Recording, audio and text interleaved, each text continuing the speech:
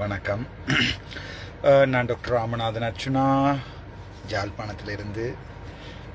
நாங்கள் செத்துத்தான் போனோம், ஆனால் அழியலை. எங்கள்ட இனம் அழியாது. தமிழர் இனம் துரோகங்களால் விழுந்து கொண்டு தான் இருக்கும், ஆனால் அழியாது. ஒரு நிமிஷம் பொறுங்கோ, கோல் வருது. இனம் வாழ்க்கையில் அழியாது. ஏனென்றா வெட்ட தலைத்து கொண்டிருப்பதுதான் தமிழினம். யார் எவ்வளவு வெட்டினாலும் திளைத்து கொண்டிருப்பதுதான் தமிழினம். மயூரன் நான் தமிழர்களுக்கு அறிமுகப்படுத்திய வணக்கம், நன்றாக இருக்கிறேன். அறிமுகப்படுத்திய மயூரன், சிவப்பிரகாசம் மயூரன் சம்பந்தமான உண்மையான விடயங்களை உண்மையாகவே சொல்கிறேன். தமிழர்கள் தான் தீர்மானிக்க வேண்டும். முக்கியமாக நாங்கள் நிற்கின்ற பாராளுமன்ற தேர்தல் ஜாழ்ப்பாணம் மற்றும் கிளிநொச்சி பகுதியில் உள்ள பாராளுமன்ற தேர்தல். இங்கே தமிழர்கள் தான் பெரும்பான்மையாக வாழ்கிறோம். அதற்கு அடுத்ததாக எங்களுடைய வாக்காளர் பிரதேசத்திலே முஸ்லிம் மக்களும், அது தவிர ஒரு சில சிங்கள மக்களும் வாழ்ந்து கொண்டிருக்கிறார்கள். உண்மையான விடயத்தை உண்மையாகவே கூறுகிறேன். அதை தமிழர்கள் புரிந்து கொண்டு தமிழர்கள் தான் அது சம்பந்தமான முடிவை எடுக்க வேண்டும். நினைக்கிறேன், எனக்கு சரியாக மாதங்கள் ஞாபகம் இல்லை. நான் ஜனாதிபதி தேர்தல் முடிந்து ஒரு 24ஆம் திகதி கெசட் பகிரப்பட்ட போது, அந்த கெசட் அடுத்த பாராளுமன்ற தேர்தலை நியமித்திருந்த காலப்பகுதியிலே, அதற்கு முன்னர் கூட மயூரன் சொன்ன விடயங்களில் சில உண்மைகளும் இருக்கிறது. நான் ஒரு உண்மையான ட்ரஸ்ட் சர்க்கிள் என்ற ஒன்றை கொண்டு நான் போராடி கொண்டிருந்த போது ஆரம்பித்த ட்ரஸ்ட் சர்க்கிளில் மிகவும் அதிகூடிய ட்ரஸ்ட், அதாவது நம்பிக்கைக்குரியனாக மயூரனை மட்டுமே வைத்துக்கொண்டு அந்த ட்ரஸ்ட் சர்க்கிள் 60 பேராக இருந்து, அதில் இணைந்திருந்தவர்களுக்கு தெரியும், 60 பேராக இருந்து 50ஆக குறைந்து, 40ஆக குறைந்து, 30ஆக குறைந்து, 20ஆக குறைந்து, கடைசியாக பாடசாலை நண்பர்களையும் மட்டும் வைத்துக்கொண்டு, அதோடு பாலா விக்னேஸ்வரன் அவர்களையும் வைத்துக்கொண்டு ஒரு சிறிய நட்பு வட்டத்தை நான் ஆரம்பித்து கொண்டு, அங்கே நான் எங்கேயாவது செத்து விட்டால் எனது பொடி இங்கே தான் இருக்கும் என்பதற்காக ட்ரூ காலர் ஆப்பில் இன்னொரு ஆப் ஒன்று இருக்கிறது. அந்த ஆப்பின் ட்ரெக்கிங்கையும் என்னுடைய நண்பர்களுக்கு கொடுத்திருந்தேன். முக்கியமாக பாரதி, வினோ, மற்றது மயூரன் போன்றவர்களுக்கு கொடுத்திருந்தேன். அந்த அளவுக்கு நம்பிக்கைக்குரிய வட்டமாக நேற்று இன்று வரை இருந்தது என்னுடைய பாடசாலை நண்பர்கள். நாங்கள் ஜாழ்ப்பாணம் இந்து கல்லூரியில் 1, 2 அல்ல 28 வருடங்கள் படித்திருக்கிறோம். மயூரனை பற்றி சொல்கிறேன் என்ற இந்த லைவுக்குரிய விஷயத்துக்கு நேர வருகிறேன். மயூரன் என்றது ஒரு மிகப்பெரிய ஆளுமை, அதில் எந்த சந்தேகமும் இல்லை. ஆளுமை என்று சொல்றதை விட அவனுடைய புத்தி கூர்மையை பற்றி நான் கதைக்க விரும்புகிறேன். ஆளுமை என்று கதைக்கும் போது நாங்கள் பல விஷயங்களை கதைக்கணும். அதாவது அமைதியாக இருத்தல், ஒரு விஷயத்தை வடிவாக ஆராய்தல், அதுகள் எல்லாம் சம்பந்தமாக சொல்வதை விட நல்ல புத்தி கூர்மை உள்ள, நன்றாக படிக்கக்கூடிய, பாடசாலை மட்டுமில்லை அகில இலங்கை ரீதியில் எல்லாருமே வியர்ந்து பார்க்கக்கூடிய மூளை உள்ள நண்பன் என்று எங்கள் பாடசாலையில் இதுவரை யாராவது கேட்டால் அதை நாங்கள் சிவப்பிரகாசம் மயூரன் என்று இன்றைக்கும் சொல்லுவேன். அதுதான் நான். அந்த கெசட் அறிவிக்கப்படுவதற்கு முன்னர் உங்களுக்கு தெரியும், 1 மாதத்துக்கு முன்னரே எனது அரசியல் கட்சியை ஆரம்பிக்கிறேன். அங்கே என்னுடைய செக்ரட்டரி செயலாளர், இந்தாருங்கள் உங்களுக்கு நான் ஒருவனை அறிமுகப்படுத்துகிறேன், தேடி பாருங்கள் என்று சொல்லி அறிமுகப்படுத்தி கொண்டது நான், சிவப்பிரகாசம் மயூரனை. அப்போது கூட பாடசாலை நண்பர்கள் ஓரிரு பேர்கள் சொன்னார்கள், அவன் வரமாட்டான் மச்சான், நீ அவனை நம்பி ரங்காத, அவனுக்கு கணக்க சோழி இருக்கு, பர்சனல்ஸ் இருக்கு. நான் சொன்னேன், இல்லை, நான் அவனோட கதைத்து தான் போட்டிருக்கிறேன், நீங்க ப்ளீஸ் ஷட் அப் என்று சொல்லி மயூரனை என்னுடைய ப்ரொஃபைல் பிக்சரில் இன்று வரை வைத்திருக்கிறேன், மனதில் என்றுமே வைத்திருப்பேன். ஆனால் விஷயத்தை சொல்லும் வரைக்கும் கவனமாக கேளுங்கள். அதன் பின்பு அவன் ஒரு பக்கபலமாக, அதாவது என்னுடைய பாடசாலை நண்பர்கள்ல வினோபா மயூரன் இருவருமே கிட்டத்தட்ட நம்பிக்கைக்கு உரிய இரு துருவங்கள் மாதிரி இருந்தவர்கள். வினோ பிரான்ஸ்ல இருக்கிறான், மற்றது 2 பேருமே கிட்டத்தட்ட நம்பிக்கைக்குரிய ஒரு இரு துருவங்களாக இருந்தவர்கள். அதாவது வினோ பிரான்ஸ்ல இருக்கிறபடியால், அதை விட சஞ்சுதன், பாரதி அப்படியே பட்டியல் நீண்டு கொண்டு செல்லும். ஆனால் இவர்கள், இந்த பாடசாலை நண்பர்கள் எல்லாவற்றிற்கும் நான் கொண்டு போய் இணைத்து கொண்டது பாலா விக்னேஸ்வரன் அவர்களை. அவர் சம்பந்தமான விஷயங்களை சொல்லியிருக்கிறேன். அவர் சுத்துமாத்தின் ராஜ்பாலா, நான் மயூரனை பற்றி சொல்கிறேன், அமைதியாக இருக்கும். சுத்துமாத்தின் திட்டமிட்ட இதுக்களாக கொண்டு எங்களுடைய பாடசாலை குரூப்புகள் என்னட்டையே கொண்டு இறக்கினதுக்கு பாலா விக்னேஸ்வரனை எனக்கு அறிமுகம் வைத்து செய்து தந்தவர் என்னுடைய ரகுராமன் அண்ணா. அங்கேதான் தெரிவுகள் பிழையாக இருக்கிறது. அவர் நல்லவர். எங்களுடைய பாடசாலையில் படித்த எனக்கு ஃபுட்பால் படிப்பித்து சொல்லி தந்த ஒரு டீச்சர் ஆள்ட அண்ணான்னு சொல்லிக்கல.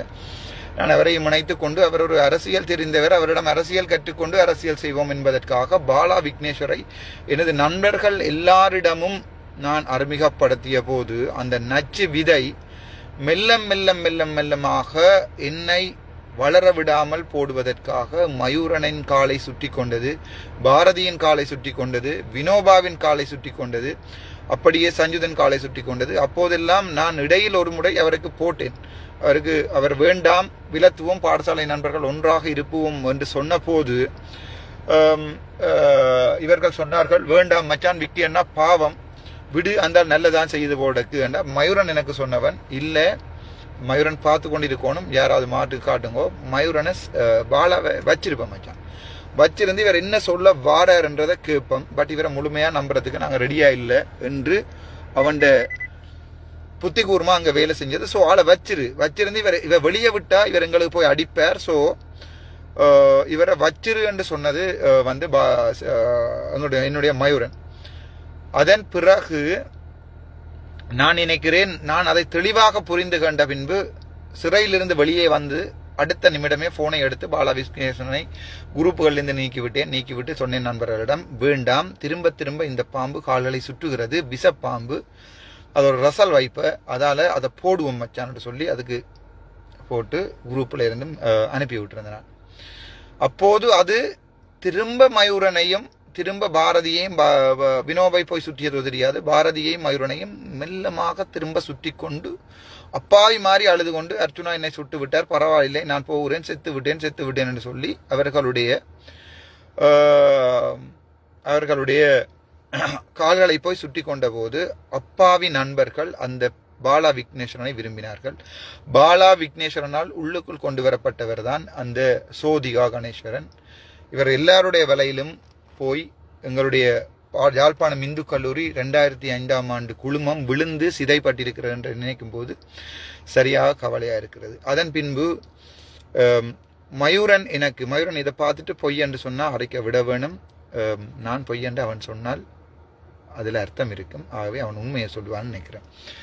அதன் பின்பு மயூரன் எனக்கு சொல்லியிருந்தான், மச்சான், நான் இதுக்குள்ள ரங்குறதுக்கு எனக்கு பினான்சியல் இஷ்யூ இருக்கடாப்பா, திடீரென்று என்னால் வர முடியாது, ஆகவே நீ சற்று விளங்கிக் கொள்ளு, என்னுடைய குடும்ப நிலைமை காரணமாக எலெக்ஷனில் நான் வர முடியாது மச்சான், ஆகவே இதை யாரிடமும் சொல்லாதே, நான் வருவதாக வைத்துக் கொண்டிரு, அப்போதுதான் உன்னுடைய பவர் ரங்காம இருக்கும், உன்னுடைய அலைகள் கீழாம ரங்காம இருக்கும் என்று.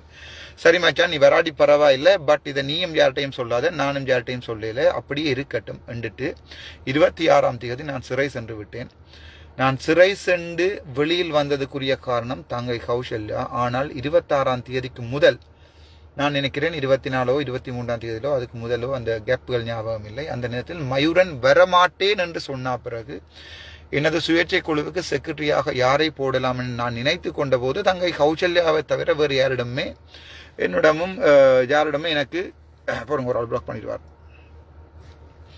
யாரிடமே எனக்கு நம்பிக்கை இருக்கவில்லை. ஆகவே கௌசல்யாவை நான் மயூரனிடம் சொல்லியிருக்கிறேன், லைவில் சொல்லியிருக்கிறேன், மயூரன் வராத பட்சத்தில் நான் நினைத்து கொண்டேன் மயூரன் வர மாட்டான் என்று. ஆகவே தங்கை கௌசல்யா தான் என்னுடைய செக்ரட்டரி என்று அது மயூரனின் மனதில் ஆழமாக பதிந்து கொண்டது.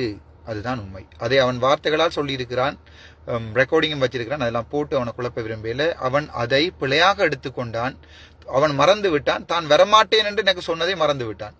ஏன் அப்படி சொன்னான், அல்லது அரசியல் பிளானிங்குக்காண்டு அப்படி சொன்னானா என்று சொன்னானோ எனக்கு தெரியவில்லை. இதுதான் உண்மை. உங்களுக்கும் மயூரனுக்கும் இருக்கிற இடைவெளியை விட எனக்கும் மயூரனுக்கும் இருக்கிற இடைவெளி மிக குறைவு. அவன் இங்கே இருக்கிறான், துரோகம் செய்தாலும் இங்கே இருக்கிறான். உண்மை முழுக்க சொல்றேன், கேளுங்க. அதுபோல அவன் வரமாட்டான் என்று சொன்ன பிறகுதான் நான் கௌசல்யாவை நான் செக்ரட்டரியாக எடுத்துக்கொள்ள சொல்லி, அவள் மாட்டன் என்று நொமினேஷன் சைன் வரும் வரைக்கும் சொல்லியிருக்கிறாள். நானாக லைவில் சொல்லி விரட்டி இருக்கிறேன், வாயை மூடிக்கொண்டிரு, இந்த லைவ் கதைக்கப்படாது, நீதான் இதென்று சொல்லியிருக்கிறேன். அப்போது எனக்கு மயூரன் இல்லாவிடில் அடுத்த நம்பிக்கை யார் என்று பார்த்தால் அது கௌசல்யா மட்டும்தான். அதுதான் உண்மை. அதன் பிறகு சிறை சென்று 5 மணி போல் சிறைச்சாலை நீதிமன்றத்திலிருந்து வெளியே வந்தபோது என் பக்கத்தில் கௌசல்யா இருந்தால், பின்னால் சீட்டில் அண்ணா இருந்தார், ராமகிருஷ்ணா. அப்போது அண்ணாவை இறக்கி விட்டு என்னுடைய உடுப்புகள், போனுகள் எல்லாம் என்னுடைய சொத்துக்கள் இருக்கின்றதானே எல்லாத்தையும் எடுப்பம் என்றதுக்காண்டி கௌசல்யா பத்திரமாக கொண்டே வைத்திருந்த ஒரு வீட்டுக்கு போய் கொண்டிருக்கும் போது மயூரன் அண்ணா உங்களை அவசரமா கதை கட்டுமாம், மயூரன் அவசரமா கதை கட்டுமாம், உங்களோட போன்ல எடுக்க சொன்னவர், இந்த போனில் எடுக்கவான்னு சொல்ல நான் நினைத்திருக்கிறேன், இல்லை போய் என்னுடைய போனிலே எடுத்திருக்கிறேன் என்று எடுத்து ஒரு 6 மணி போல, டே மயூ என்ன செய்யறாய், என்ன பிளான் என்று கேட்க, டே அவன் திருப்பி கேட்டான், மச்சான் என்ன பிளான் என்று, நிக்கிறியா இல்லையா? நான் சொன்னேன், மச்சான் எல்லாருமே என்ன செய்யறாங்க, நீயும் என்ன கையை விட்டுட்ட, வரமாட்டேன்னு தானே சொன்னவன், ஸோ நீயும் என்ன கையை விட்ட, பரவாயில்ல மச்சான் என்று சொல்ல, ஒரு அவசரப்படாது, யார் சொன்னது, அது நான் சொல்லுவேன் உனக்கு, நாளைக்கு நாளண்டைக்கு நாமினேஷன் போட போகிறோம், 10ஆம் தேதி வெளியே வந்திருக்கேன், 9ஆம் தேதி நினைக்கிறேன், 11 நாமினேஷன் போட போகிறோம்.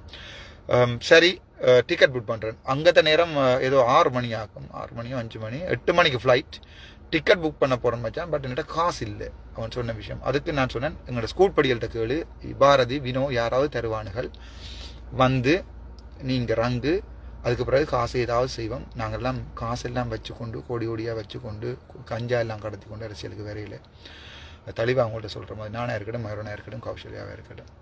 அதன் பிறகு ஃப்ளைட் ஏறினா அப்புறம் மெசேஜ் போட்டிருந்தவன், ரங்கினா அப்புறம் மெசேஜ் போட்டிருந்தவன், அங்கே தான் அந்த நச்சுப்பாம்பு தன்னுடைய தலையை விட்டிருக்கிறது. அதுதான் ஜோகபாலன்.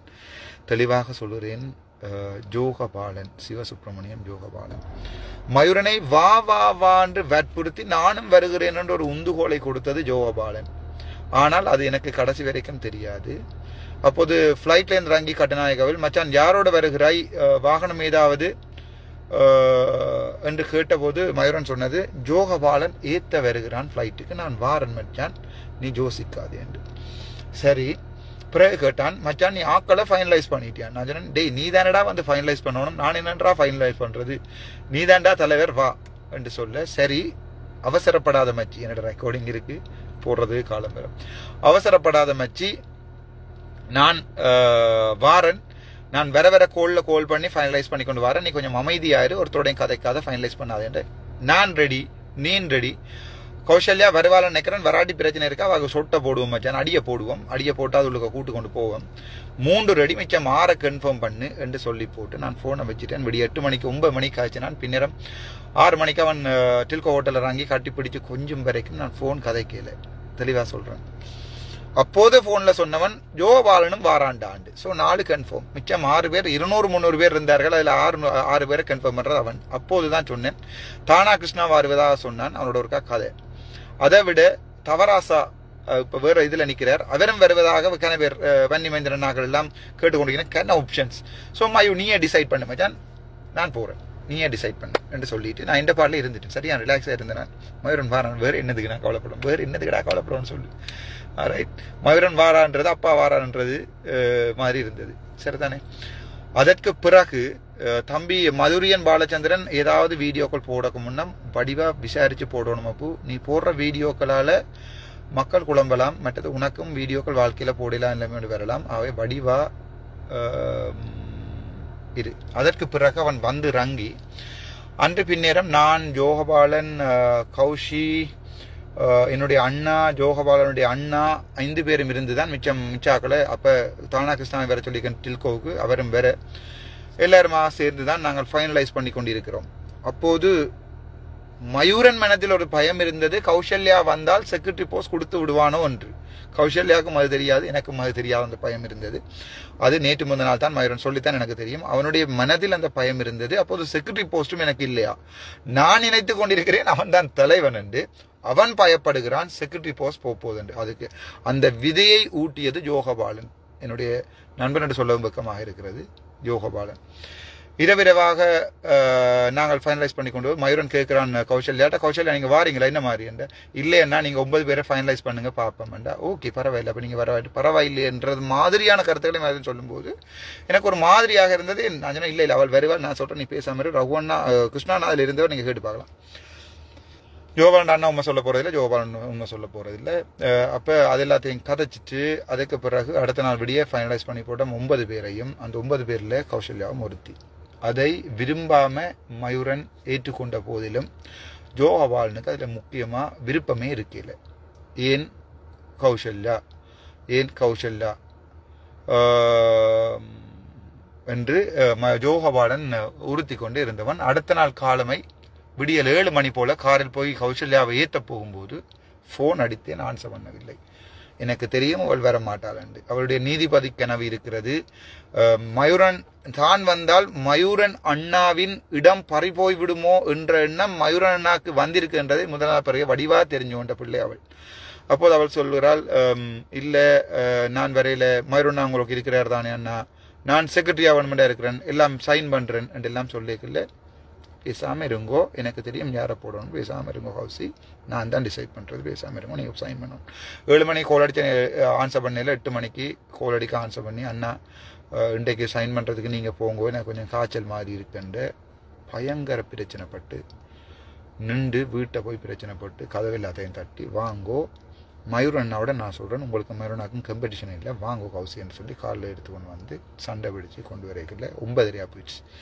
11:30 நாமினேஷன் கொடுக்கணும். கடண்டு மயூரன் உட்பட எல்லாருமே நாமினேஷன் எடுக்கணும். 11 ஹாலுக்கு போயிட்டேன். அங்கே என்ட பண்ணும்போது உள்ளே போகும்போது 3 பேர் தான் போகலாம் என்று ஒரு போலீஸ் உத்தியோகத்தர் சொல்ல, நான் மௌனிக்க ஜோபாலன் வா என்று கூப்பிட்ட போது எனக்கு பெருசாகப்படவில்லை. ஓகே 3 படிகள் போறேன் தானே என்று போயிட்டோம். திரும்பி கௌசியையும் பார்க்கல. ஆனால் கடக்கண்ணால் பார்த்தபோது அவள் ஒதுங்கி சிரித்து கொண்டு நின்றதை பார்த்தேன். அங்கேதான் ஒரு பெண் இனம் நிற்கிறது. பெண் ஒருபோதும் தான் செய்ய போறேன் என்று செய்ய போவதில்லை. அங்கேதான் பெண்கள் இருக்கிறார்கள். சரிதானே? நாமினேஷன் போட்டு வெளியே வந்துட்டோம். ஜோபாலன் சரியான ஆக்டிவா வேலை செய்து கொண்டிருந்தவன் வெளியே வந்துட்டோம். அது பிறகு நாட்கள் கடக்கிறது. நாட்கள் கடக்கும் போது எனக்கு ஆக நின்ற கௌசல்யாவை நான் எப்படியாவது வெல்ல வைக்க வேண்டும். என்னுடைய சீனா மயூரனை அங்கே ஏற்றி வைத்திருக்கிறேன், என்னுடைய இதயத்தில் அதுக்கு மேலே ஏற்றி வைத்திருக்கிறேன். ஆகவே அடுத்தது கௌசல்யாவை கொண்டு போக வேண்டும் என்ற தேவை எனக்கு இருக்கிறது.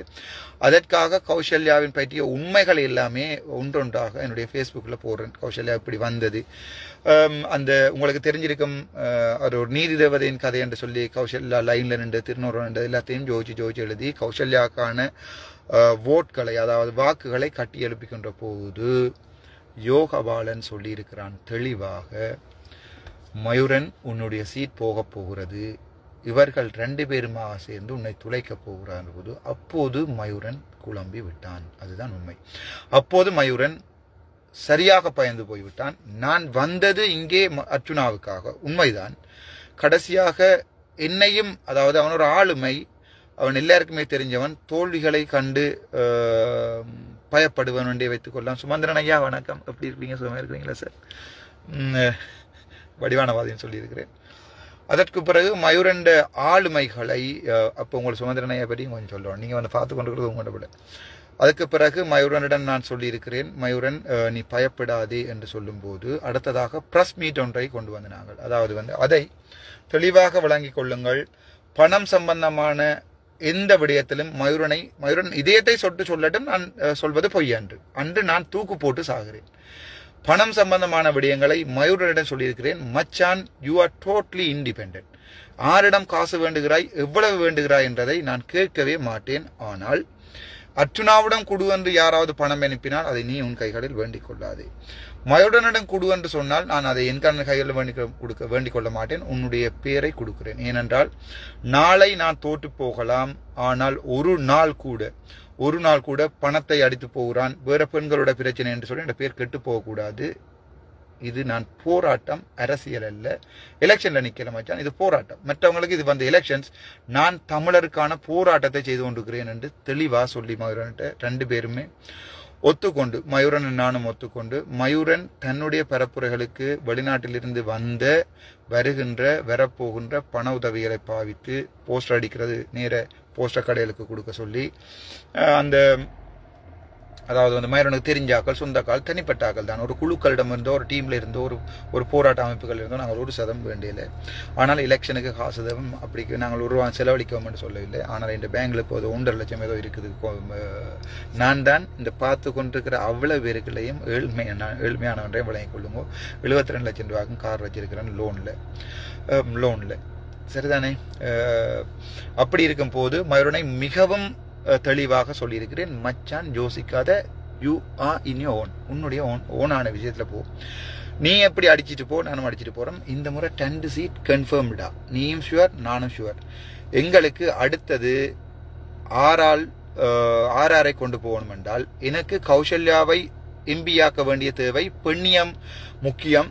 அதை விட அவள் எனக்கு உதவி செய்திருக்கிறாள். பெண்ணியம் முக்கியம். அவள் எனக்காக எல்லாத்தையும் வளர்ந்திருக்கிறாள். மற்றவர்களுக்கு இது தேர்தல், அவளுக்கும் எனக்கும் மட்டும் இது வாழ்க்கை போராட்டம். வேற யாருக்குமே வாழ்க்கை போராட்டம் இல்லை. ஆகவே அவளுக்கான சீட்டை நான் உறுதிப்படுத்துகிறேன். உனக்கு ஜோகபாலன் விருப்பமாக இருந்தால் நீ ஜோகபாலனை ப்ரமோட் பண்ணு. நீ ஆக மீண்டும் பிரகாஷ் அண்ணாவையோ அல்லது லோஜினி அக்காவை ப்ரமோட் பண்ணு. நான் சிறிய அண்ணாவையோ அல்லது தானா கிருஷ்ணாவை ப்ரமோட் பண்றேன். மயூரனோட வடிவா மெசேஜ் பண்ணி ஸ்கிரீன்ஷாட்டும் அடிச்சு வச்சிருக்கிறேன். சியர்ஸ் மச்சான், சாரி நான் மிஸ் அண்டர்ஸ்டாண்ட் பண்ணிட்டேன் மயூரன் எனக்கு அனுப்பின மெசேஜ்லையும் இருந்தது. அதற்கு பிறகு அவன் கட்டார் சென்று விட்டான். அவனுடைய வேலை பிரச்சனைக்காக கட்டார் சென்று விட்டான். தனியானாக நின்றுதான் நான் இந்த போராட்டங்களிலே பரப்புரைகளிலே கலந்து கொண்டேன். அதன் பின்பு மயூரன் அங்கே இருக்கும் போது மயூரனை சின்ன சின்ன சின்ன சின்ன சின்ன விஷயங்களை அவனுடைய நெஞ்சில் கொளுத்தி போட்டு போட்டு போட்டு போட்டு நாங்கள் எப்படி அர்ச்சுனாவை தோக்கடித்து உன்னை வெல்ல பண்ணலாம் என்கின்ற முட்டாள்தனமான ஐடியாக்களை மயூரனுக்கு ஜோபாலன் கொஞ்சம் கொஞ்சமா கொடுக்க தொடங்கினான்.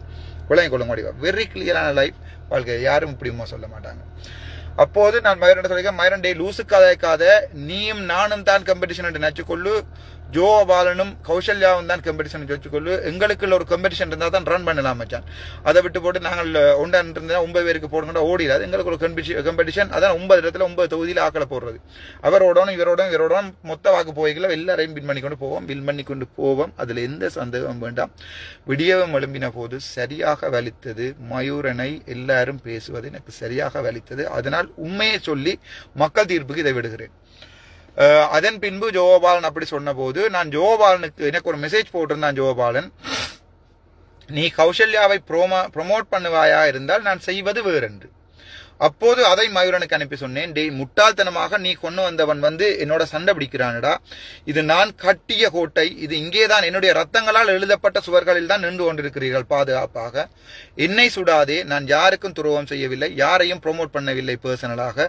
எனக்கு கௌசல்யா செய்த உதவிக்கு என்னன்றி கொண்டாருக்கு மொய்வில்லை, செய் நன்றி கொண்ட மகற்கு. அதனால் அவளை ஒரு எம்பி ஆக்கி அவள் எதிர்காலம் போகக்கூடாது. கல்யாணம் கட்டாத பிள்ளை, அவளுக்கு பிரச்சனை கொடுத்து கொண்டிருக்கிறாங்க. திகப்பன் இல்ல, அண்ணா வெளிநாடு போயிட்டார். சரியான பிரச்சனை இருக்கிறபடியால் அவளை நான் ஒரு எம்பி ஆக்கி பார்க்க வேணும். அவள் எனக்காக தனிச்சு துணிஞ்சு நின்று போராடின ஒரு பெண். ஆதலால் அவளை நான் ப்ரமோட் பண்ணுகிறேன். நீ ஜோகபாலனை ப்ரமோட் பண்ணு. ஜோகபாலன் சம்பந்தமாக கூட என்னுடைய முகப்புத்தகத்தில் எழுதி வைத்திருக்கிறேன், போய் வாசித்துக் கொள்ளுங்கள், நல்லவன் போன்று. அதே போல்தான் மயூரன் சம்பந்தமாக எப்போதும் எழுதியிருக்கிறேன், ஒவ்வொருவருக்கும் எழுதியிருக்கிறேன். நான் தலைமைத்துவம் தெரியாதவன் என்று சொல்லிக் கொள்வார்கள் நன்றி. நான் சுயஒழுக்கம் இல்லாதவன் என்று சொல்லிக் கொண்டாடுகிறேன் நன்றி. இதே நீங்களும் மறுபடியும் எங்கேயாவது ரோட்டில் என்னிடம் மாட்டினால், ஒரு பெண்ணோட பிரச்சனைப்பட்டால் உங்களுக்கும் கொத்து ரொட்டி போடுவேன். திரும்ப சொல்றேன். அப்படி இருந்து போகும்போது மயூரன் என்னை விட்டு விலத்தி போக மனசு வலித்தது. நான் நினைத்தேன் அவன் தனியாக ஓடுகிறான், ஓடட்டும். ஏனென்றால் அவன் போனா எல்லாருக்கும் தெரியும். So he can do the conversing own is own. So அவரை தனியை விட்டு மயூரன் நீ போ ஃபினான்சியம் கொடுத்துருக்கிறேன், ஃபினான்ஷியல் ஃப்ரீடம் கொடுத்துருக்கிறேன். அப்போதுதான் தானா கிருஷ்ணா ஒரு பிரச்சனையை புதுசாக உருவாக்கினார். எல்லாருக்குமே ஃப்ரீடம் வேண்டும், மயூரனுக்கு மட்டும் நீங்களே ஃபினான்ஷியல் ஃப்ரீடம் கொடுத்துருக்கீங்க. அப்போ நான் கௌசல்யா கூட ஃபினான்ஷியல் ஃப்ரீடம் கொடுக்கல. எங்களுக்கு ஆதரவு தளமான ஒரு தளத்தில் போய் நான் தெளிவாக சொல்லியிருக்கிறேன், மயூரன் என்ன கேட்டாலும் பில்லை காட்டினா காசை கொடுங்க. கிளியரான டாக். மயூரன் நீயும் உண்மையை சொல்லு, நான் உண்மையை சொல்லுவோம், மக்கள் தீர்மானிக்கட்டும். அதற்கு பிறகு நான் மயூரனோட மெல்லமாக கதைப்பதை நிறுத்தி கொண்டது காரணம், எந்த நேரமும் கோல் எடுத்தாலும் பக்கத்திலே ஜோகபாலன் இருப்பான். சரிதானே? எந்த நேரமும் நான் கோல் எடுத்தாலும் பக்கத்திலே ஜோகபாலன் இருப்பான். ஆகவே கதைக்கும் போது அவனுக்கு கேட்கும். அப்போது சொல்லுகிறேன், நான் ஜோகபாலனுக்கும் சொல்லு, அவன் சீட்டையும் கன்ஃபார்ம் பண்றேன். மயூரன் தயவு செய்து இழுத்தோடு. நான் கௌசல்யா இழுத்தோடுகிறேன். அக்கா என்ன பேர், லோஜினி என்னாம் பிரகாசனாம் வேறு விதமாக ஓடிக்கொண்டிருக்கிறான். ஸோ 6 சீட்டடாப்பா, 6 பேரும் 3 லட்சம் 4 லட்சம் ஓட்டு எடுக்க போறோம். அதுல எந்த சந்தேகம் இல்லை. ஓடுன்னு சொல்லிக்கல. மயூரனை மெல்லமா மச்சான் உண்ட செக்ரட்டரி போஸ்டையும் கொடுத்துட்டான் கௌசல்யாக்குண்ட உடனே மயூரன் சரியா குழம்பிட்டு பாவம். அதான் உண்மை. சரியா குழம்பிட்டு 2 சீட் வந்தால் தனக்கில்லை என்றதை ஜோபாலன் சொல்லி சொல்லி சொல்லி சொல்லி சொல்லி சொல்லி சொல்லி சொல்லி சொல்லி சொன்ன உடனே அது பாவம், அது ஒரு அப்பாவி, படித்திருந்தும் ஒரு முட்டாள், அதை நம்பிட்டு சரிதானே. நம்பின உடனே என்னோட மெல்ல மெல்லமாக விளத்தும் போது நான் அவன் விளத்துறதை காட்டுக்கு இல்லை, ஒவ்வொரு நிமிடமும் கோல் அடித்து கொண்டு தான் இருந்தேன். டேய் விசரா வந்து சாப்பிட்டு போ, க்ரீன் கிராஸில் நாங்கள் உண்டா இது கொடுப்போம். அந்த உண்டா கொடுத்தது பண்ணான், நயன்தாரா மாதிரி இழுத்து கிஸ் அடிக்கிறேன்டா கூட உனக்கு இழுத்து கிஸ் அடிச்சு விடுறேன்டா நாயே, அந்த அளத்துக்கு எனக்கு உள்ள அன்பும் ஆசையும் இருக்கடான்னு சொன்னவன் நான் சரிதானே. இவங்கள் நானும் நீ சண்டேன்னு சொல்லி வேறு யாராவது ஒரு ஆள் ஒரு கட்சியில் வேலை வரக்கூடாது. இப்போ கூட நான் சரியான மெனக்கவலையில தான் இந்த லைவை போடுறேன்.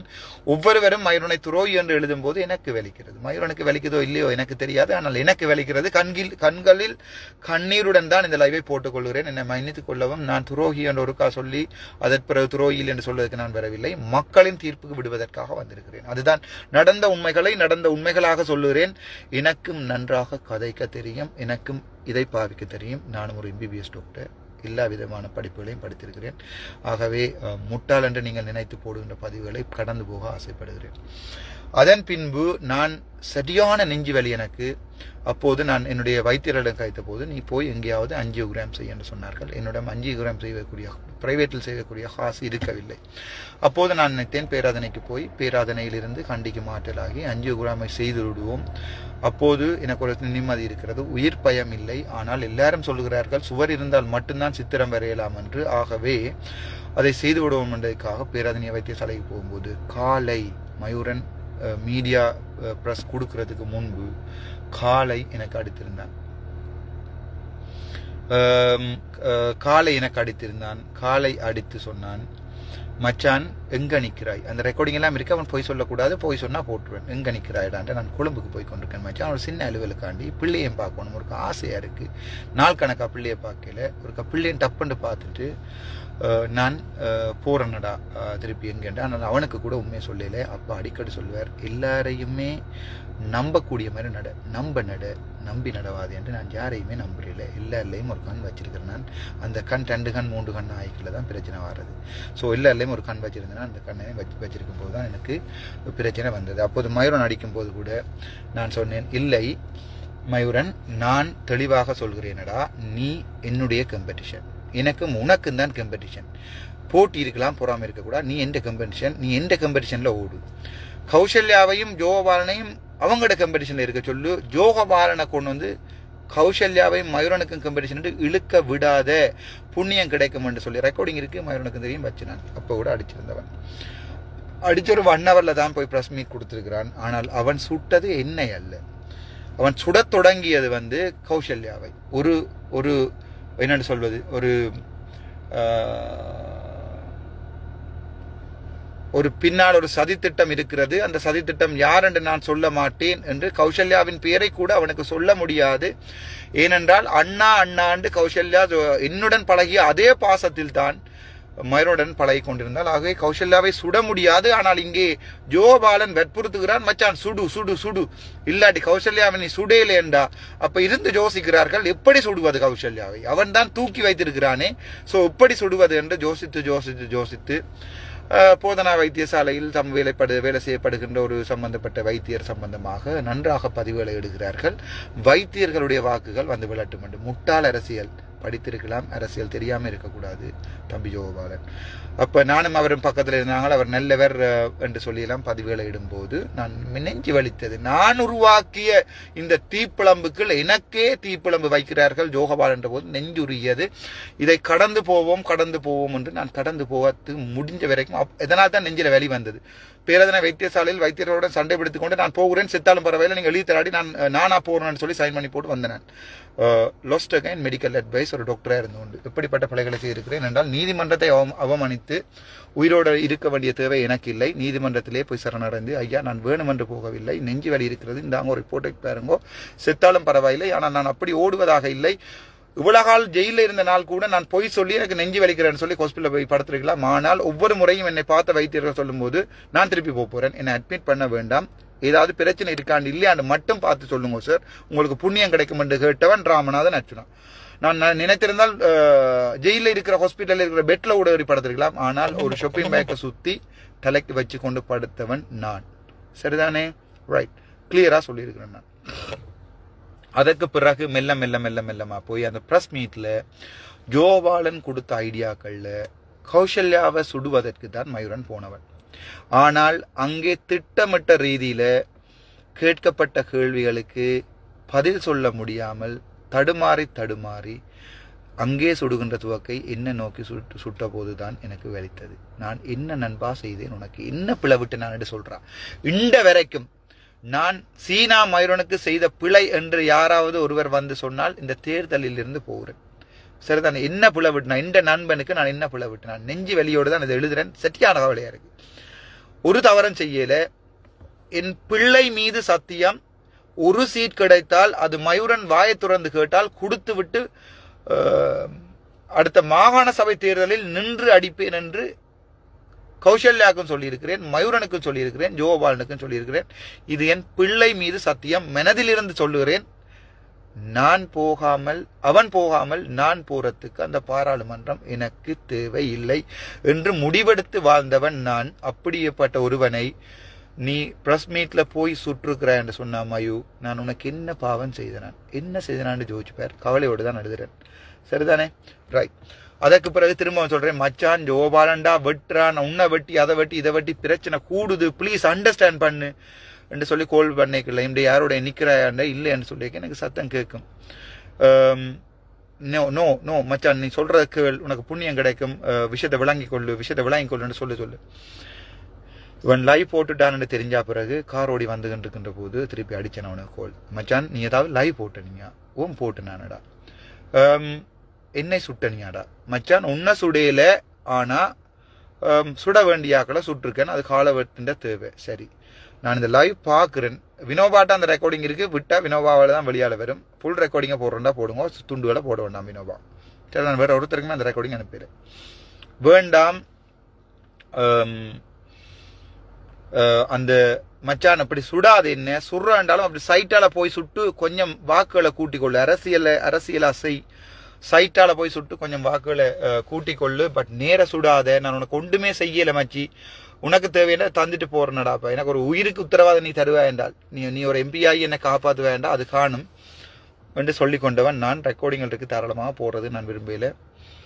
அதற்கு பிறகு ஜோகபாலன் திட்டமிட்ட ரீதியில் தங்கை கௌசல்யாவை இதுவரை காலமே கஷ்டப்படுத்தி கொண்டிருந்தவர்களுக்கு கோல் எடுத்திருக்கிறார். அவர் கோல் எடுத்திருக்கிறாரா, இவர் எடுத்திருக்கிறார். இருவரும் நண்பர்களாகி கொண்டார்கள். அப்போது ஜோகபாலன் எடுத்துக்கொண்ட ஆயுதம் அவனை கொண்டு கௌசல்யாவை போடுவது. சோ அந்த பெடியன் கெட்டவன் தான். ஆனால் கௌசல்யாவின் மானம் போகும் அளவுக்கு பதிவுகளை இடுவதற்கு அவன் கெட்டவன் அல்ல. ஏனென்றால் ஒரு காலத்தில் உண்மையாக காதலித்திருக்கிறார். அதை விளங்கிக் கொள்ளும்.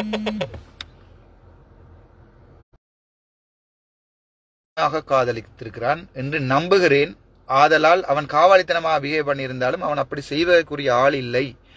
சோ ஜோகபாலன் அவரிடம் கதைத்து, இவங்கள் இருவரும் ஒன்றாக குடும்பம் நடத்துகிறார்கள் தம்பி, நாங்கள் அதை நேரால் கண்டோம், அப்படி இப்படி என்று சொல்லி அந்த பிடியனை மேக்சிமம் எனக்கு எதிராக திரை திருப்பி கௌசல்யாவுக்கு சுட பண்ணது ஜோகபாலன். அது தவிர கணக்க மயூரன் ஆதரவு தளம் எல்லா தளங்களையும் உருவாக்கி மயூரனை தலைவனாக்கினாத்தான் தனக்கு அங்கே இடம் இருக்கின்றதை நன்றாக விளங்கி கொண்டவன் அந்த குள்ளநரி ஜோகபாலன்.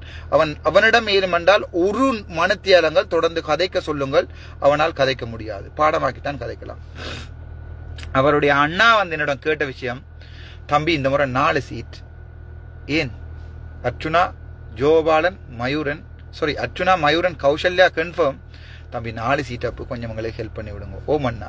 அதுக்கு பிறகு ஜோகபாலன் வந்து கேட்கிறான், இந்த அண்ணாவை உண்ட ஃபேஸ்புக்ல போட்டு கொஞ்சம் ப்ரொமோட் பண்ணி விடுண்டு. அதுக்கு பிறகு அவரை கட்டிப்பிடிச்ச ஒரு போட்டோ, அதுதான் ராமநாதன் அர்ச்சுனா. அதற்கு பிறகு அவர் கொண்டு வந்தார் ஒரு போட்டோகிராஃபர். அவன் எடுக்கும் படங்களை விட அவன் அழகானவன் என்று சொல்லியிருக்கிறேன். அவன் எனக்கு சுட்டு கொண்டிருக்கான் யூடியூப்ல. பரவாயில்ல, துரோகிகளுக்கு நடுவில் சுத்தமானவனாக நிற்கிறேன். இப்போது நீங்கள் சொல்லுங்கோ. அதன் பிறகு அந்த இன்டர்வியூல வந்து, அதாவது இன்டர்வியூல மயூரன் மில்லமாக இருக்க மயூரனை பிளான் பண்ணி மயூரன் வாய கிளறி அவர்கள் செய்த வேலை.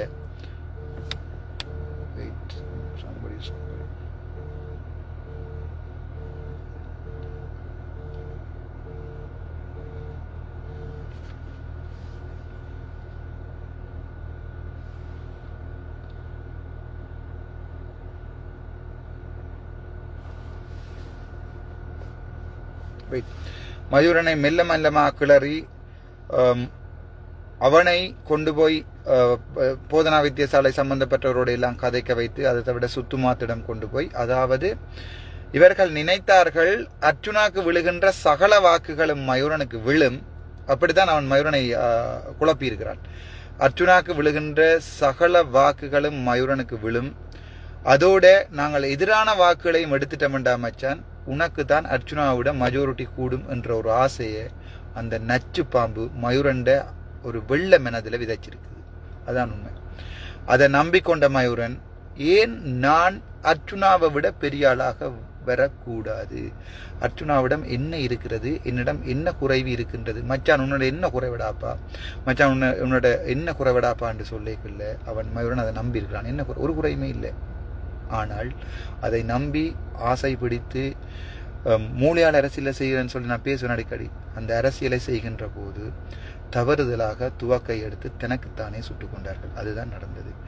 பிரஸ் மீட் ஒன்றை வைக்கும் போது கூட ஜோசி திருக்கோணம் அர்ச்சுனா என்ன பிழை விடுகிறான் மயூரனுக்கு, நான் என்ன பிழை விடுகிறேன் ஒரு நிமிஷமாவது ஜோதிச்சிருக்கணும். இது எல்லாருக்கும் அரசியல். நவம்பர் 14ஆம் தேதி தேர்தல் முடிஞ்சு 15ஆம் தேதி ரிசல்ட் வந்த பிறகு நீங்கள் எல்லாருமே உங்களோட வேலைக்கு போயிடுவீங்கள். நான் மட்டும்தான் ஒவ்வொரு வழக்குகளாக ஏறி திரிவேன். எனக்கு அது பரவாயில்லை, செத்தே போகிறேன் தமிழனுக்காக. ஆனால் ஒரு துரோகியை கொண்டு போய் பாராளுமன்றத்தில் இருத்துறதுக்கு நான் தயாராக இல்லை. இப்போது மயூரன் அதன் பிறகு இவனுடைய கதையை கேட்டு சகல எதிர்வினைகளிலும் ரங்கி இருக்கிறான். உதாரணமாக அந்த லண்டனில் இருந்த ஒரு வைத்தியர் சமைத்து போடுவார். அவர்களுடைய கதை, அவர்கள் கொண்டு வந்தவர் தான் ஜோகபாலன். அதை வடிவாக விளங்கிக் கொள்ளுங்கள். அவர் உள்ளுக்குள் ரக்கியவர் தான் ஜோகபாலன். உள்ளுக்குள் ரக்கி மெல்லமாக மயூரனோட சேர்த்து மயூரனை வெட்டி எடுத்து கடைசியாக எனக்கு எதிராக தன்னுடைய துவக்க உருவ பண்ணி கடைசியாக நான் எய்மர் கடாவி அடிக்கிற மாதிரி அவர் எடுக்கிறதுக்கு முன்னமே படாரண்டு சடாரண்டு அடிச்சிட்டேன். அதான் நடந்தது. தமிழில் சொல்றதா இருந்தது. அதாவது எடுக்க வலிக்கிட்டவர்களுக்கு முதலே எடுத்து போட்டேன். அதான் நடந்தது. ஆனால் போட்டா பிறகும் அண்ணன் அந்த காலத்தில் மாத்தையா கூடைக்குள்ள தலைவருக்கு இப்படி வலிச்சிருக்குமோ அதே வலி இப்பவும் இருக்கு. இப்பவும் யோசிக்கிறேன் ஏதாவது செய்யலாமாண்டு. இதுக்குரிய தீர்ப்பை சொல்ல வேண்டியது மக்கள். நான் தீர்ப்பு கொடுக்கறதுக்கோ இன்னொருத்தனை ஜட்ஜ் பண்றதுக்கோ நான் யாருமே இல்லை. சாதாரண ஒரு மனிதன். இசைப்பிரியாவினுடைய படங்களை பார்க்கின்ற போது எனக்கு நானே அழுது கொண்டவன் நான். என்னுடைய போராளிகள் அதே உடுப்புகளோடு புல்டோசரால் கடல் மண் போட்டு மூடப்பட்டதை தெரிந்து கொண்ட போது அழுது கொண்டவன் நான். எப்போதாவது ஒரு நாள் தீப்பிழம்பாக முடியுமாக இருந்தால் என் இனத்தை கொண்டவர்கள் மத்தியில் தீப்பிழம்பாக மாறிக்கொள்வோம், அதுவரை மருத்துவனாக இருப்போம் என்று மனதில் நினைத்து கொண்டவன் நான். என்னால் ஒன்றும் செய்ய முடியாது, சாதாரண ஒரு துரும்பாகவே வாழ்ந்துவிட்டு போனேன். ஆனால் மக்களுக்காக என்ன செய்ய முடியுமோ அவ்வளவற்றையும் செய்திருக்கிறேன். இன்று வரை நான் தூசணம் பேசுகிறேன் என்று சொல்கிறாள். உண்மைதான். உங்களை மாதிரியான ஒரு களிசடைகளை தூசணம் பேசியது மட்டும் காணாத நினைக்கிறேன். முடிந்தால் வேறு ஏதாவது செய்தது கூட யோசிப்பேன். அந்த அளவுக்கு ஒரு துரோகிகள், தமிழ்நத்தின் துரோகிகள் தான் இப்போது என்னுடைய தனி ஒழுக்கத்தை பற்றி காய்த்து கொண்டிருக்கிறார்கள். அது எனக்கு பரவாயில்லை. நாங்கள் யாரும் ராமனும் இல்லை, சீதையும் இல்லை. தனிப்பட்ட கதைகளை ஒதுக்குகிறேன். மயூரனுடைய பிரச்சனை இப்போது அவன் யாரோடு நிற்கிறான், என்ன செய்ய போகிறான், இந்த தேர்தலிலே மக்கள் என்ன முடிவெடுக்க போகிறார்கள் என்பதுதான் தேவையாக இருக்கிறது. என்னை பொறுத்த வரைக்கும் நான் எடுத்த நிலைப்பாட்டிலிருந்து வாழ்க்கையில் மாறுவதில்லை. மயூரன் இப்போது துரோகியாக மாறி இருக்கிறான். அவரை மாற்றியது யார் என்று கேட்டால் அது ஜோகபாலன். இப்போதும் தமிழருக்கு என்னுடைய 2 ஆப்ஷன் இருக்கிறது. ஒன்று, அது ஏற்கனவே மயூரன் நான் சொல்லியிருக்கிறேன், மச்சான் ஒரு எம்பி ஆயிட்டு தனியொரு கட்சி அமைச்சு கொண்டு நீ பாரு, மயூரன் பொய் என்று சொன்னா ஒரு லைவ் சொல்லட்டும், இப்படியே நான் எல்லாத்தையும் விட்டுட்டு போறேன். அதுதான் நான். மயூரன், நீ ஒரு எம்பி ஆயிட்டு என்னை விட்டு விலத்தி போய் உனக்கு ஒரு தனி கட்சியை நீ போய் உருவாக்கி கொள்ளு. அங்க இருக்கிற கட்சியில நீ தலைவனாக இரு. நீ எனக்கு கீழே இருக்க வேண்டிய எந்த தேவையும் இல்லையடாப்பா. நீ போய் தலைவனாக இரு. அதற்கு பிறகு நீ செய்ய வேண்டிய எல்லா வேலைகளையும் செய்து கொள்ளு. நாங்க பரலராக செய்து கொள்வோம் என்று சொல்ல ஓம் என்று சொல்லு கொண்டவன் மயூரன். அது தவிர மயூரன் சொல்லியிருக்கிறேன், பண கொடுக்கல் வாங்கல் ஒரு பிளாக் பண்ணிட்டு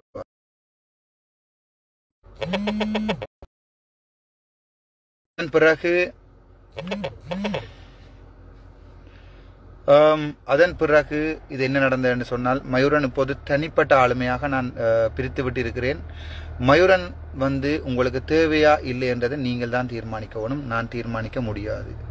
மயூரன் ஒரு ஆளுமையானவன் என்றதை ஒத்துக்கொள்கிறேன். ஆனால் இப்போதே பதவிக்கு ஆசைப்பட்டு நண்பனுக்கு துரோகம் செய்கிறவன், இன்னொரு நண்பனின் கதையை கேட்டு நண்பனையே போடலாம் என்று அவன் நினைக்கிற நிலைமையில் இருந்தால், நாளை பணப்பட்டிகளுக்கு ஆசைப்பட்டு தமிழனுக்கும் துரோகையாக மாறலாம்.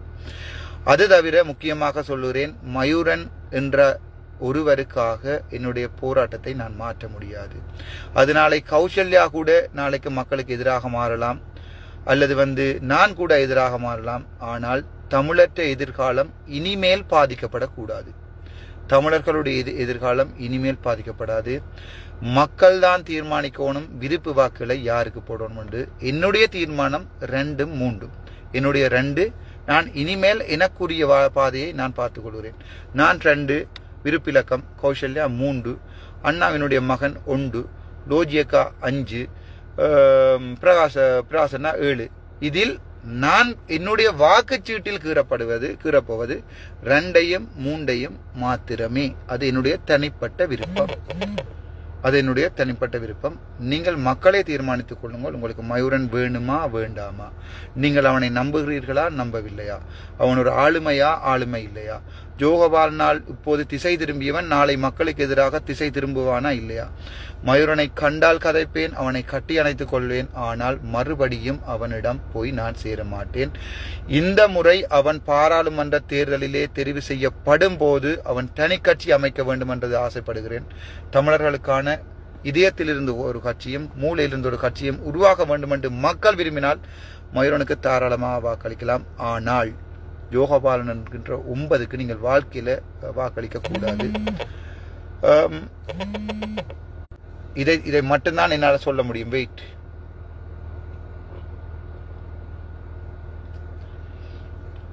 இதை மட்டும்தான் என்னால் சொல்ல முடியும். இது தவிர இன்னொரு 2-3 நிமிடங்கள் தருகிறேன். யாராவது என்னிடம் ஏதாவது கேள்விகள் கேட்கவிருந்தால் கேட்கலாம். மயூரனுக்கு வாக்கிடுவதா இல்லையா என்பதை தீர்மானிக்க வேண்டியவர்கள் மக்கள்.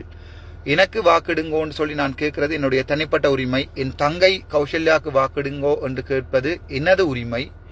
இங்கே தலைவன் என்ற அடிப்படையில் மட்டுமல்ல, என் உயிரை காப்பாற்றியவள் என்ற அடிப்படையிலும் நான் தங்கை கௌசல்யாவிடம் கேட்கிறேன். மற்றது அதைவிட அவள் ஒரு பெண். நாளை அவள் பாதிக்கப்பட்டது போன்று எந்த பெண்ணையும் பாதிக்க விட மாட்டாள் என்ற நம்பிக்கை எனக்கு இருக்கிறது. அதற்காகத்தான் நான் அதை கேட்கிறேன்.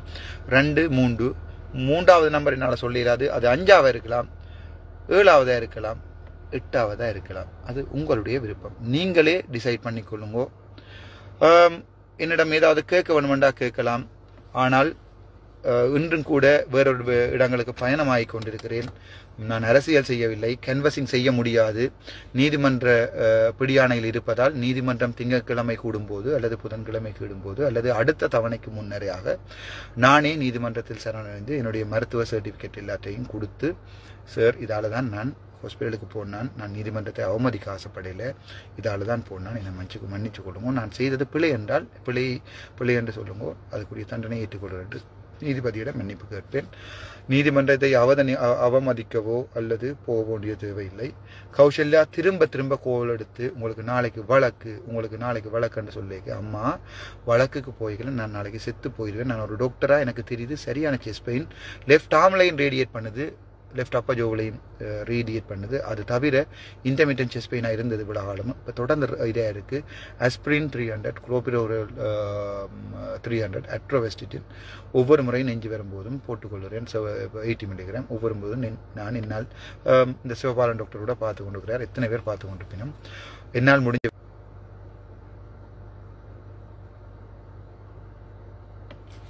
என்னால் முடிந்தவரை காரில் வைத்துக் கொண்டு திரிகிறேன். அஞ்சைனாவாக இருக்கிறது. அஞ்சைனாவாக இருந்தால் நல்லம்.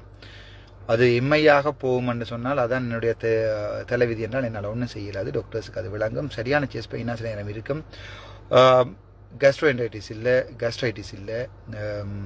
இது ஒரு செஸ்ட் பெயின், டிப்பிக்கல் செஸ்ட் பெயினாக எனக்கு வருது. அதாவது ஸ்டேஜ் 4 ரன் பண்ணிக்கேன் ட்ரெட்மில்லில். எனக்கு ஒரு டிப்பிக்கல் செஸ்ட் பெயின் வந்தது. நான் நிற்காம ஓடினான். ஸ்டேஜ் 4ல் நிற்க சொல்லிட்டேன். அதால் நான் ஓடிக்கொண்டே இருந்தேன். 12 நிமிஷம் ட்ரெட்மில்லில் ஓடிக்கொண்டே இருந்தேன்.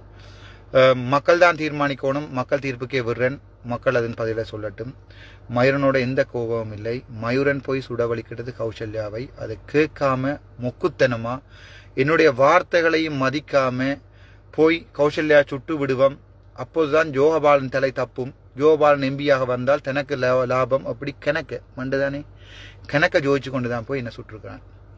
என்னுடைய நோவு நெஞ்சு நோவு சார்ந்து மருத்துவ ரீதியாக பிடியான எதிர்கொண்டு சட்ட ரீதியாகவும் நிலமாக இருக்கிறீர்களா? நெஞ்சு நோவு சம்பந்தமாக நான் கணக்கெடுப்பதில்லை. நோகிறது நோவட்டு மணி இருக்கிறேன். சட்ட ரீதியாக எப்போது நீதிமன்றம் மீண்டும் கூடுகிறதோ அன்று நான் ஓடிப்போய் வாசலில் விழுந்து கொள்வேன். அவ்வளவுதான். நீங்கள் சொல்வதுதான் சரி டாக்டர். ஒரு கால் துருவம் செய்ய தொடங்கினால் அது சரி. அது உங்களுடைய தனிப்பட்ட கருத்து. மக்கள் கருத்தை ஒன்றை நான் வாசிக்க கூடாது.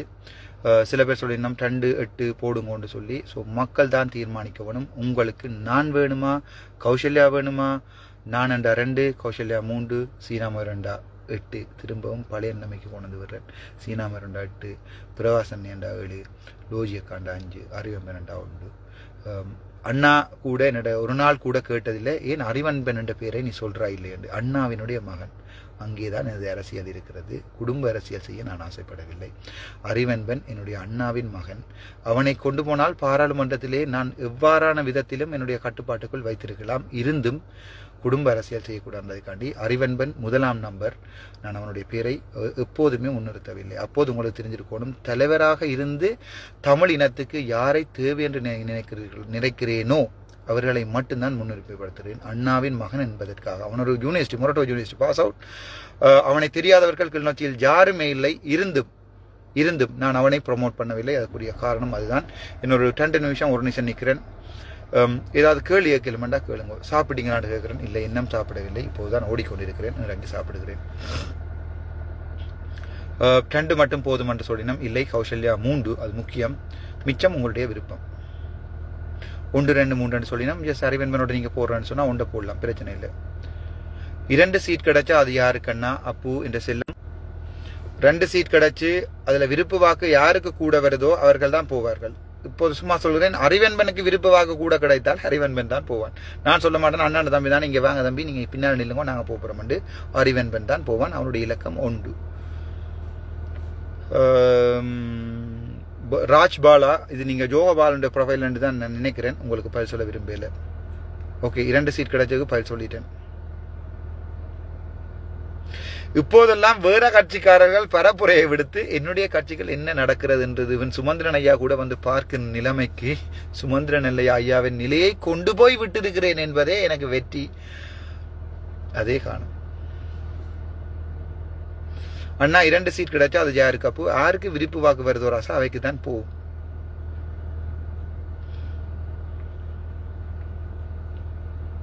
உங்களோட கட்சியில் தனியொருவர் என்று சஞ்சீவ் கேட்கிறார். தனியொருவர் என்று போடுறதால் யாருக்கு போடுறது? சாதாரணமான ஆள் என்றா சொல்லியிருப்பேன். எனக்கு போடுங்கொண்டு எனக்கு உயிர் தந்தவளுக்கு போடு நம்பர் 3. மனம் விட்டு பேசுவதற்கு தயாராக இருக்கிறேன். அவனோட ஒரு கோபமும் இல்லை. அவன் ஒரு ஆளுமை. அவனை நீங்கள் எம்பி ஆக்கினால் தனியொரு கட்சியை ஆரம்பித்து நடத்தட்டும்.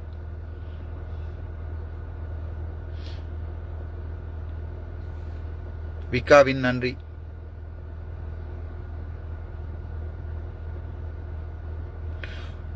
நதா மூர்த்தி, ஒரு சீட் கிடைத்தால் நான் யாருன்னு தீர்மானிக்கல. அது யார் போறேன். யாருக்கு விருப்பு வாக்கு கூட வருதோ அவர்கள் தான் போவார்கள்.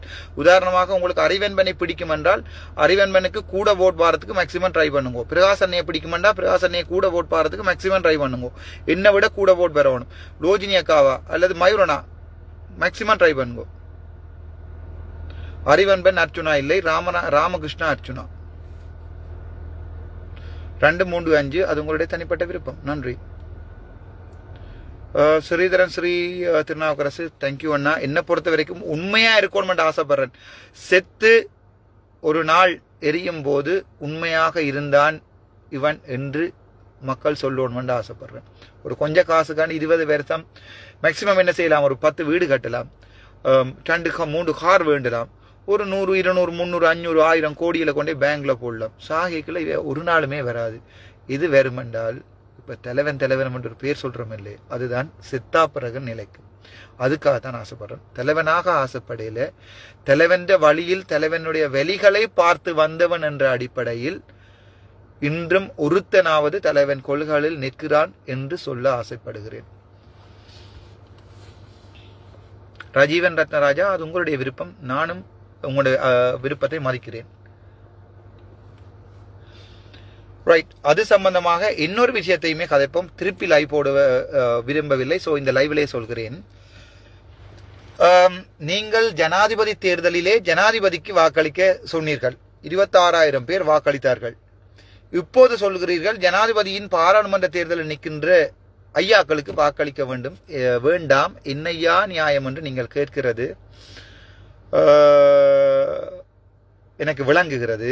நான் சொல்லுகிறேன், ஜனாதிபதி தேர்தல் ஜனாதிபதிகளுக்கானது, 3 பேருக்கானது. யார் அது?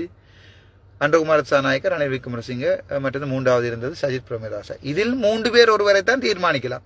நீங்கள் எங்களுடைய அரியநேந்திரனையோ யாரையுமோ ஜனாதிபதியாக தீர்மானிக்கவே இயலாது. அது முட்டாள்தனமான பதில். அதற்கு நான் சொன்னேன், அதில் போய் நான் ரணிலோடையும் கழித்து பார்த்தேன், சஜித் பிரேமதாசவுடன் கழித்து பார்த்தேன். அவர்கள் சரிப்பட்டு வரவில்லை. கடைசியாக யோசித்தேன், எப்படியாவது வரப்போறது அன்றகுமார திசாநாயக்க. ஸோ என்னுடைய